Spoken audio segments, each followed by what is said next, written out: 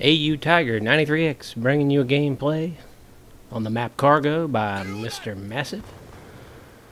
I will probably only bring you a gameplay by Mr. Massive on Cargo because I can do no good at all on this map. I always tend to run a negative KD. I don't know what it is. Maybe it's the different little areas and everything else. I end up getting picked off by a sniper. Just can't play the map. I doubt I've won very many matches on this map. But Mr. Massive makes it look easy, especially here in the beginning. Using the PDW with a laser sight. He is raping these guys. Today is Sunday, and like Mr. DB1 told me one time, he said we're going to do Life Story Sunday. So today, if Mr. Massive does not mind over his gameplay, I'm going to bring you another life story, interesting, from my childhood. DB1 says I was very mischievous when I was a kid. That may be true. I did a few things when I was a child that I'm not so proud of, but it does bring memories, and it does brings us laughs. My dad doesn't laugh too much about this next story, but it is kind of funny. So without further ado, and like I say, Mr. Massive, your gameplay is awesome, and we'll have us another gameplay pretty soon from Mr. Massive. I think he's got a few more that are pretty darn good. I hear the little one crying in the background. If you can hear her, please excuse her. She's been a brat this weekend. On to my story. When I was a kid, probably about 8, 9 years old, my family was lucky enough to own a beach house down in a very nice area. Beautiful, beautiful area. Beautiful, beautiful house. We spent every summer there. My dad finally decided to get us a boat, and we got us one of the V-hull split window walk-through bows ski boat type of thing, where we could ski, ride around, have a good time. My dad was very proud of this boat. I was very proud of the boat. I spent hours in that boat, acting like I was driving it. It would be tied up down at the dock at the end of our pier, and I would spend hours acting like I was driving that boat. One day I was on the pier, and I decided I'd go play in the boat, act like I was driving it. And I looked in the boat, and lo and behold, my dad had left the keys. I saw the little dinghy thing, the little buoy thing hanging from the keychain, and I said, bullseye, look at this. So I got in the boat. My dad and my mom were up. Our house was quite far away from the pier. It was up a big hill. They were quite far away, making lunch or something or another. I'm down there.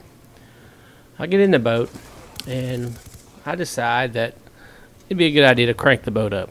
Now, my dad had let me drive the boat some, sitting on his lap. He taught me how to do the throttle, steer the boat. That's about all he taught me. And he would let me sit on his lap sometimes and drive the boat. Anyway, I thought it'd be neat to crank the boat up. So I did. I turned the key, and it was a very good boat. If I remember correctly, that thing would turn and crank up with just a turn of the key. I have a boat now, same type of boat, little ski boat, and it's not so easy to start. It's got an outboard Mercury on it, and it's cold-natured and very hard to start. But back to the story. Anyway, the boat cranked up, and I sat there playing with it and revving it up. So I turned it off, and I looked up towards the house. Nobody was coming. My next step, I decided I wanted to back the boat out. Just back it out, and then I'd put it back in there, and I'd tie it back up. No big deal. Cranked the boat back up again, untied it from the bow, and I backed it out. And just as I backed it out, I drove the boat back in. No big deal. And I sat there and played with it some more. Looked up towards the house. Mom or my dad, they weren't looking down there, so I decided that I was going to back the boat out and go around in a circle out in the bay. So I untied it again, cranked it up, backed the boat out, and I drove around in a big circle by the pier. Put the boat back in its little stall and tied it back up and turned the motor off. Very proud of what I had done. I looked up towards the house, and once again my mom and dad must be up there making lunch. Maybe drinking a martini or something like that. I'm not sure.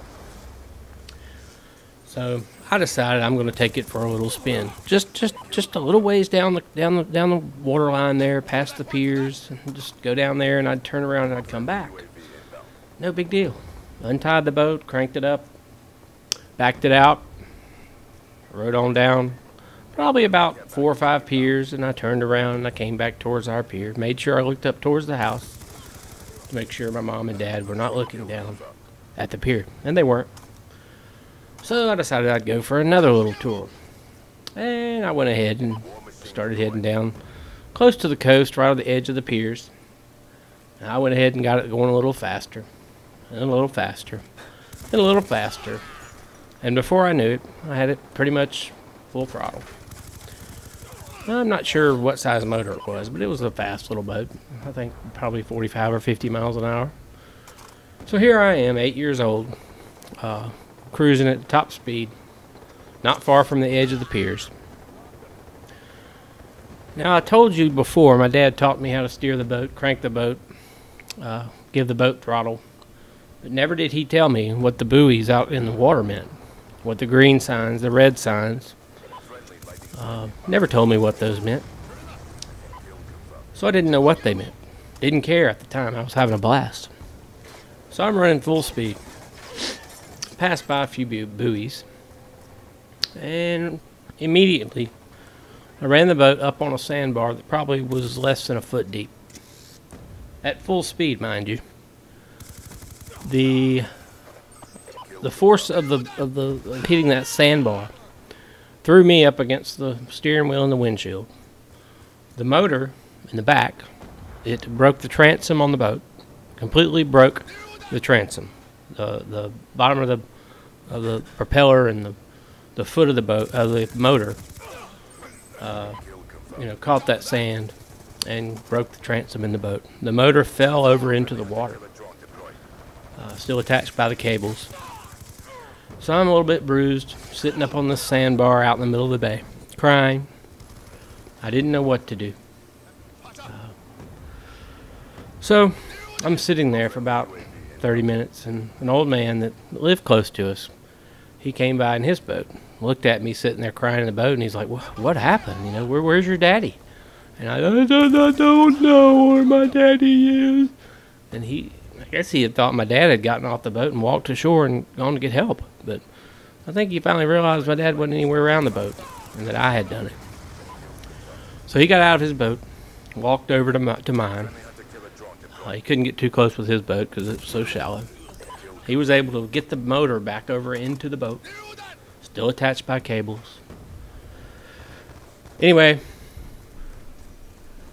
pulled the boat off the sandbar and towed it back towards my house. Oh, I was crying. And by that time, my parents had looked down there, and they had realized that the boat was gone. They were both on the end of the pier, my dad with binoculars. And I could see him off in the distance as we pulled the boat towards him.